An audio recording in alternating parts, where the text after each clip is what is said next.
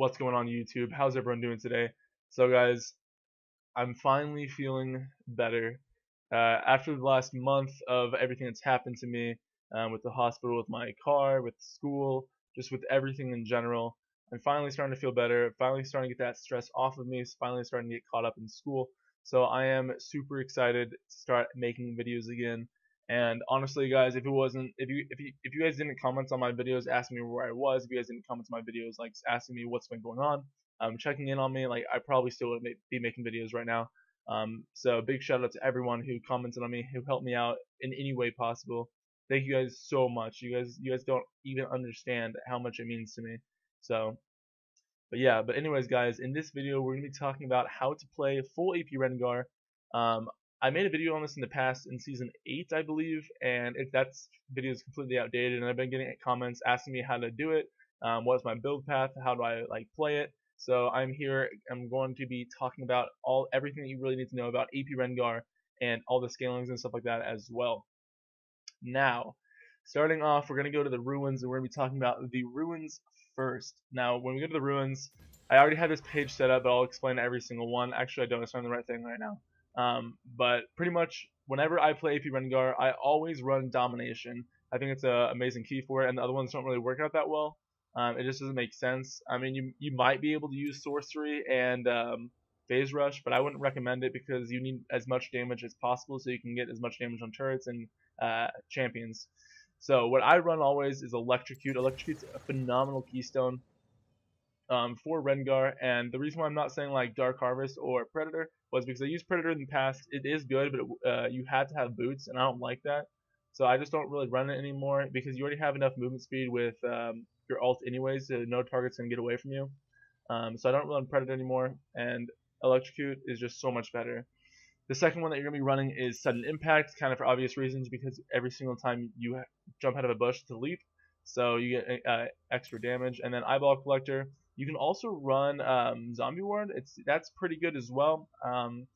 I don't run that just because I feel like Eyeball Collector is better, especially if you can get early kills. So that's really helpful later on in levels. And then last but not least, I run Ultimate Hunter, so I get my ultimate up as soon as possible. And I also get a bounty. So I think these are the best ones to run for AP Rengar.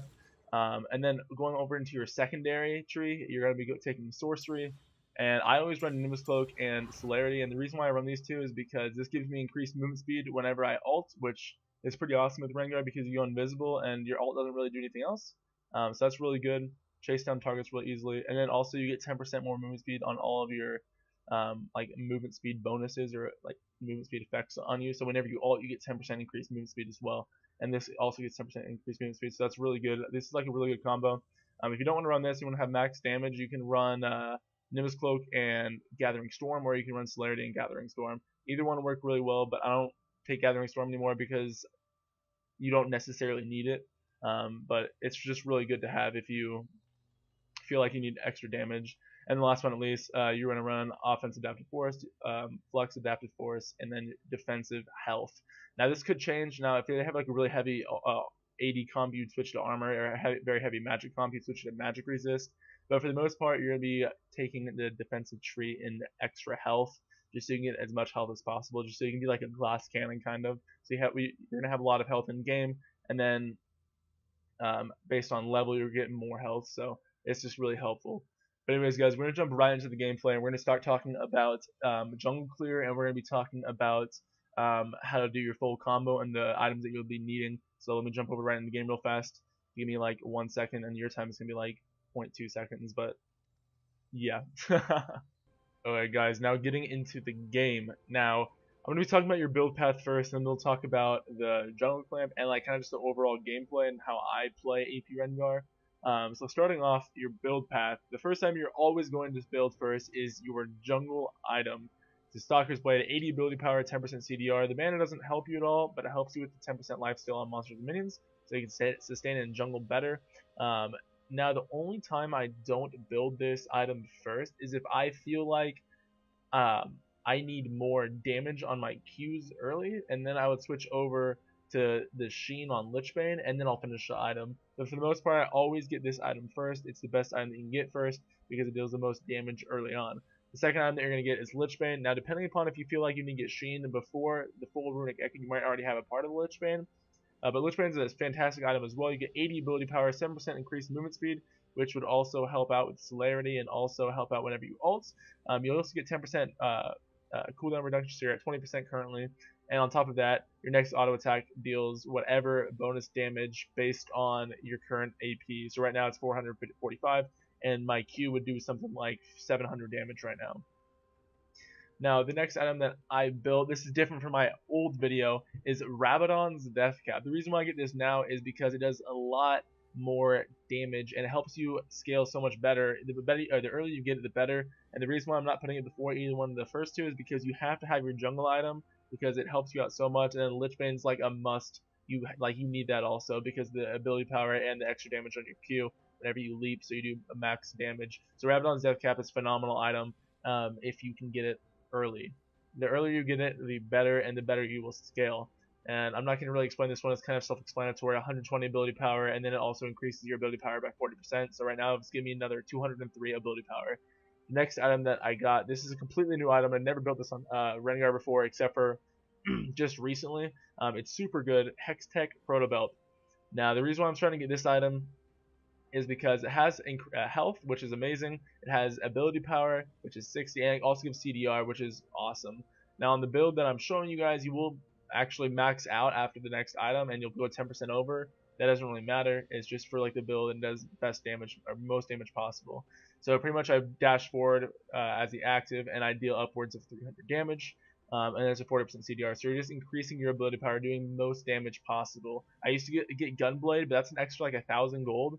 And then the build isn't very viable because now you're wasting more time trying to build an item instead of just trying to get ahead as fast as possible. And then after Proto Belt, the next item I'll be getting would be Nashor's Tooth. These can change also. You can get Void Staff first or Nashor's Tooth. These last two items are kind of like your choice. Now, whenever I get behind in the game, but I'm like pretty far along my build, I almost always get Nashor's Tooth. The reason is because you get attack speed. Everyone asks me why I build this item, but I'm going to explain it the best I possibly can right here. So the reason why I get Nashor's Tooth is because you get attack speed. You get 80% ability power, 20% CDR, which on the current build that I'm building doesn't help you a lot. It does give you that max 40% CDR, but at the same time, you don't necessarily need it, the extra cooldown reduction. But also, it gives me basic attacks deal an extra 122 damage on my next hit. So basic attacks is really helpful. And on top of that, whenever I get behind, I'm not going to try to team fight. I'm going to try to split push as much as possible. Because with Nashor's Tooth and this current build without this last item, you can take down turrets so fast. And I'll show you an example of how much damage you can do to a turret here in a little bit. And then the last time you're going to be getting is Void Staff, 70 ability power, and then 40% magic penetration, which is huge and helps you out so much. And then for the trinket, no one does this, and I have no idea why. But for the trinket, you always need to get Farsight, and it's so good because if you are like behind in early levels, you can ward right here, and then it will never disappear. And then you can always come into this bush and jump over. So you instead of wasting time walking around and clearing this camp, you can actually ward right here and then run into the bush and then jump over. So here, I'll show you guys right here really fast. I'm just gonna, let me teleport. Where is it at? So here, just for an example, when you're clearing camps, you can, well, I don't know why it switched me. Back to that. Whoopsie, not that. Gosh dang it. Sorry, I don't use this function very much.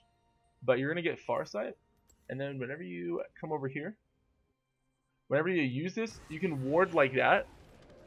And first off, no one's gonna like really check this unless they were super far ahead. And on top of this, you can go here and then you can jump over and you can clear it like this, which is insanely helpful, and no one ever builds it. It also helps out because whenever someone's doing Dragon or Baron, you can ult and then ward the Baron when you're a distance away. So you can be over here and you can be chilling and you can ward here because they have wards up here, you don't want to walk up, and then you can ult, and then because you have vision on, you can jump over. So I personally think this is the best trinket you can get on Rengar, but no one gets it. Also, if there's like a Teemo, like a Shaco, you can build Sweeper, and whenever you're trying to backdoor, you can switch that out for Sweeper, and that's a big key point.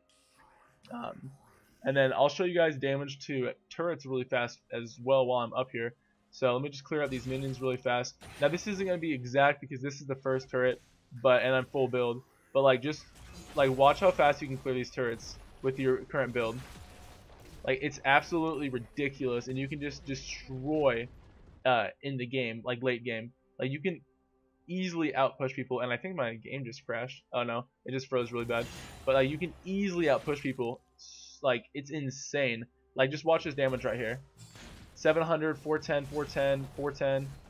Like it's absolutely insane, and I don't know why people don't do these builds. It's ridiculous. And another item that I didn't even get was the AP item, the sorcery. So I'd even be doing more damage to the turrets later levels. But we're gonna skip that for now. We're gonna be talking about the damage of champions and your combo and what you're gonna be doing.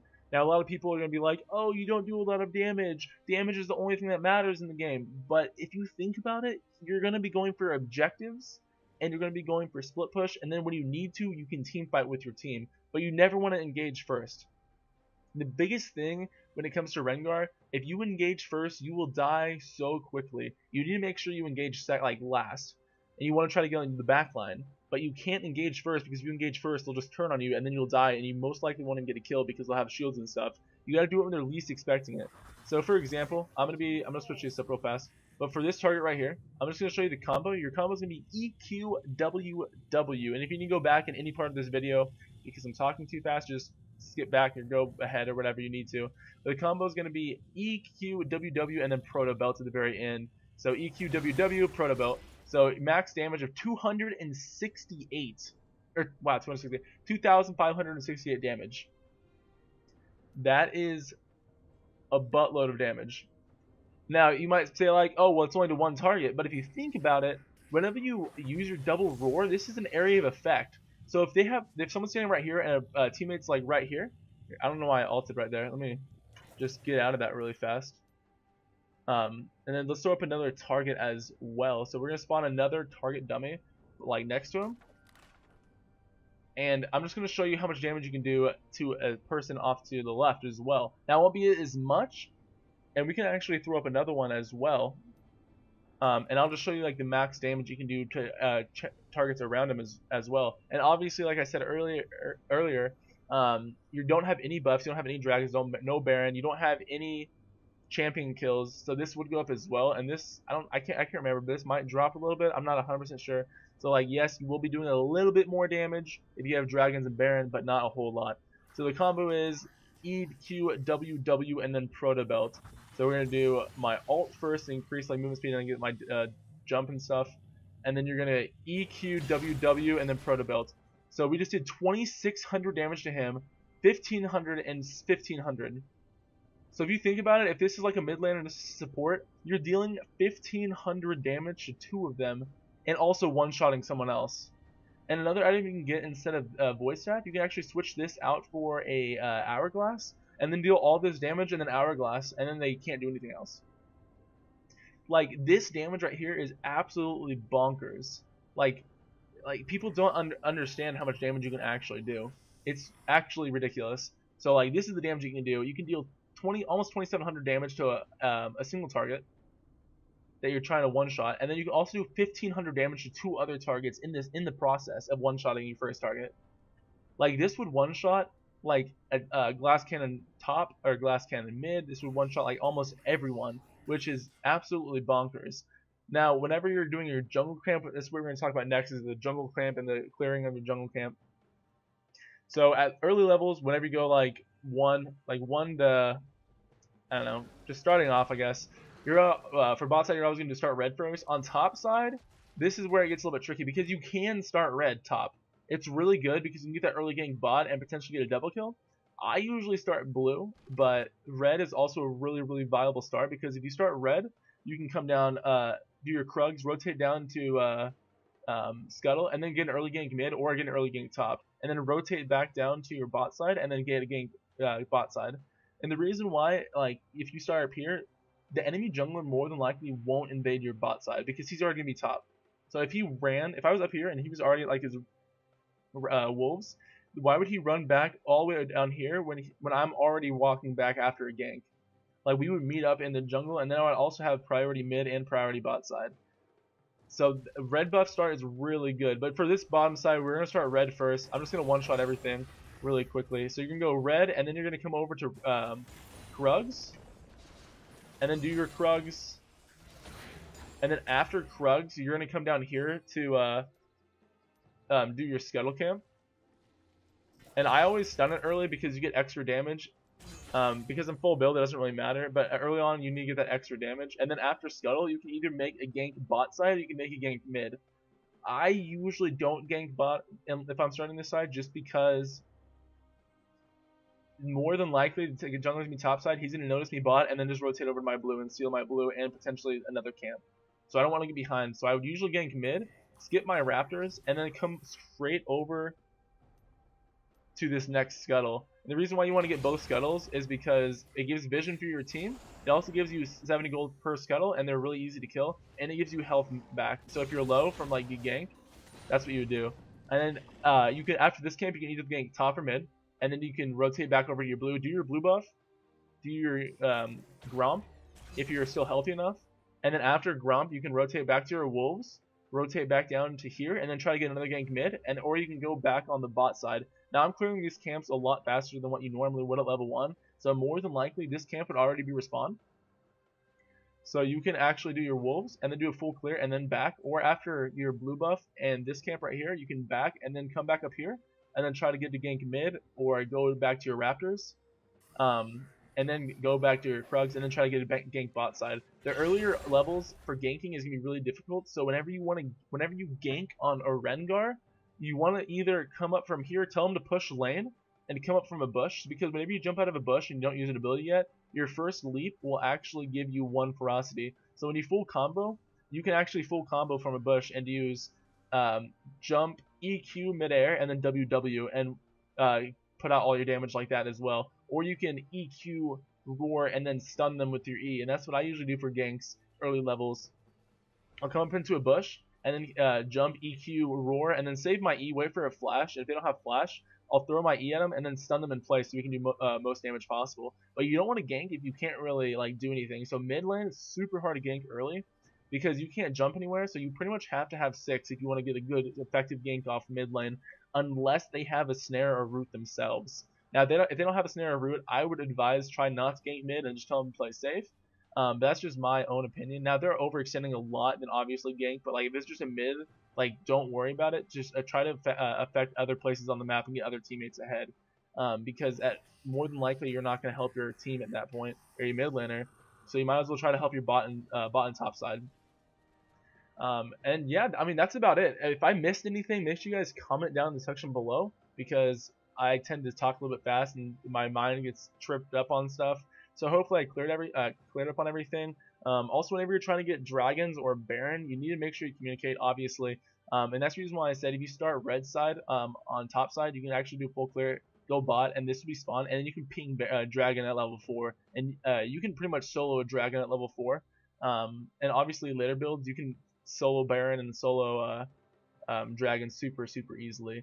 But yeah, that's about it. Thank you guys all so much for watching. If I did miss anything, or you want to clear up on anything, or you didn't understand something, leave a comment down in the section below, and I will make sure to message you back as soon as possible, and make sure you guys understand exactly how to play AP Rengar.